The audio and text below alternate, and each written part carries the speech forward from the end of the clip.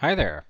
So this week we released a new version of our Serial over IP application, and it's pretty cool because it now features wireless support, Wi-Fi.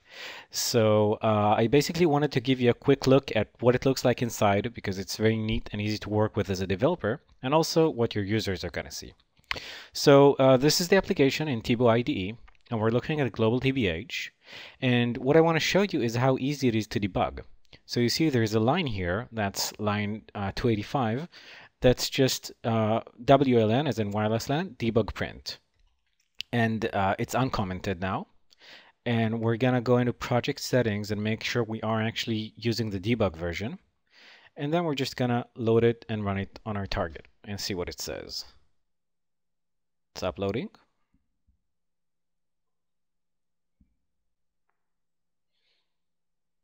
And there we go. Now you can see it actually synchronizing, and the console says exactly what the device is doing.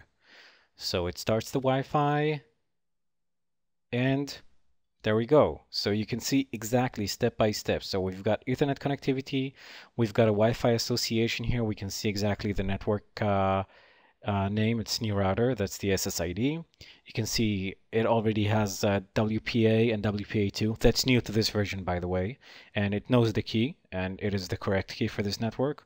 You get 4 handshake steps, and you get Wi-Fi OK, and you can see the IP address that it got for the Wi-Fi adapter.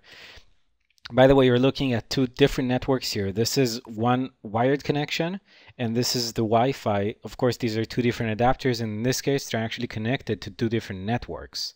So they're not going to work at the same time, but it does work. As you can see, they both got IP addresses. So this is great as a developer because it really lets you look into what the device is doing and what are the steps of the connection.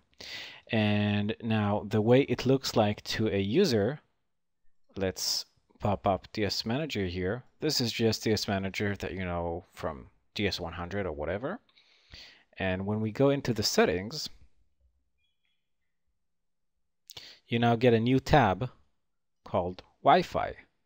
And you can see it's enabled permanently. You can also go for on-demand. Permanently just means that it's always on, and as soon as you unplug the device from the Ethernet cable, it just instantly hops onto Wi-Fi.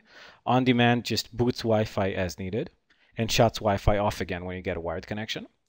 And you can see everything here. You can see the SSID, and you can set the security type, and you can set the password, etc.